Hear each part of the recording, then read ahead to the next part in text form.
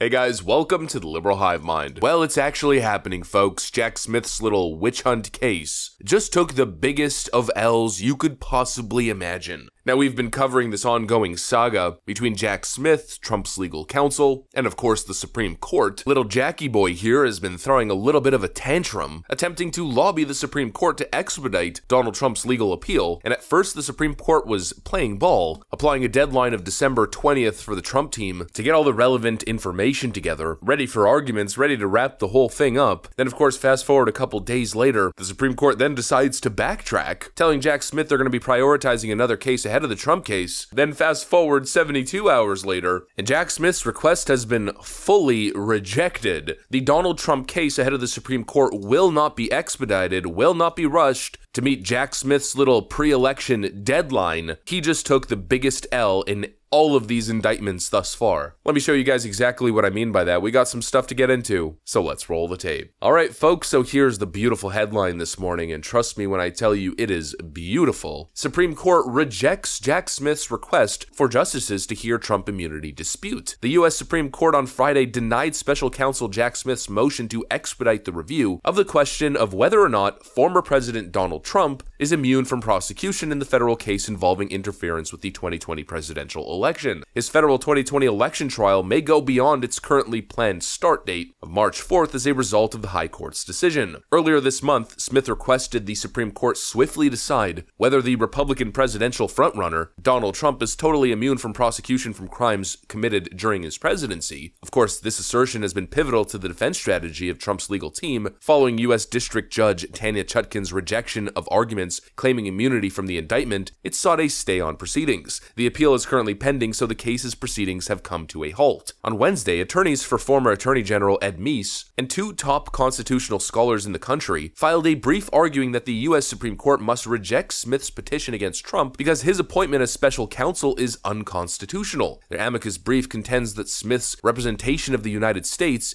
in his petition for certiorari to the Supreme Court is invalid due to his lack of authority. This is because Congress has not established the position that he holds, and his appointment is in violation of the Constitution's Appointment Clause. The filing alleges that U.S. Attorney General Merrick Garland made an improper appointment of Smith to a non-existent office for which Garland lacks the necessary authority, Breitbart noted. Meese, Steve Calabresi, the co-chairman of the Federalist Society, and Gary Lawson, a renowned constitutional law professor, contend that Congress alone has the authority to create federal positions like the one Smith is currently holding, and Congress has not used this power. Although the Constitution establishes the positions of presidents and vice presidents, Congress possesses exclusive authority to establish additional positions, as the Constitution stipulates that such positions must be established by law. Congress had previously enacted legislation to grant authorization for a comparable role known as independent counsel. However, this statute lapsed in 1999. The lawyers claim that Garland is unable to assign a subordinate to perform tasks that Congress had not approved. Only an individual with the title of officer possesses the requisite level of authority. And so yeah, it's a whole bunch of legalese. You know, a well-written article, but it's a little too academic for me. Essentially, the TLDR is Jack Smith is getting royally you-know-whatted across the frickin' board. I'm absolutely elated this morning because this is exactly what I was hoping for. I'm not a constitutional scholar, I'm not a lawyer, so I never had the ability to sit here and confirm to you guys, the audience, that there's going to be a foolproof legal method for Trump's legal team to keep delaying this trial. I was hoping that that would be the case, but I wasn't sure if they'd have the ability to do so, but it seems like that's exactly what they're doing. It's going to be one appeal after another, one challenge after another. Donald Trump has presidential immunity, that's the first challenge. Then the moment it looked that that appeal was processing through the system, bring in another legal challenge claiming Jack Smith's office doesn't even exist and he's unconstitutionally appointed. And all of a sudden you start creating a whole lot of legal mess. I guess when you have the resources to file endless legal challenges and have some of the top Republican lawyers from across the country working on your behalf, well, you have the ability to stall the process. You have the ability to continuously file legal challenges. And by the way, speaking of top Republican lawyers, former Attorney General Ed Meese, the guy who just filed a brief challenging Jack Smith at the Supreme Court, well, Meese served as Attorney General during Ronald Reagan's presidency. Not exactly an insignificant legal figure. Well, now he's jumping in to challenge Jack Smith. We're seeing top brass Republican talent step up, currently stopping Jack Smith and his little election interference scheme here right in its tracks. And by the way, here's the official document. Order List 601 US, Friday, December 22nd, 2023. United States versus Donald J. Trump. Certiorari denied. The petition for writ of certiorari before judgment is denied. Literally that clean, that simple. Jack Smith told to go pound sand. The Supreme Court is not playing ball. This was my initial prediction. Initially, after receiving the news that Jack Smith's case was being paused essentially, I said specifically at the time I can't see a world where the Supreme Court is going to prioritize this bogus Trump case ahead of everything else that's probably on the priority list for them, and that seems to be the case. There is simply no justification for Jack Smith's argument here in general. You know, he argues it's imperative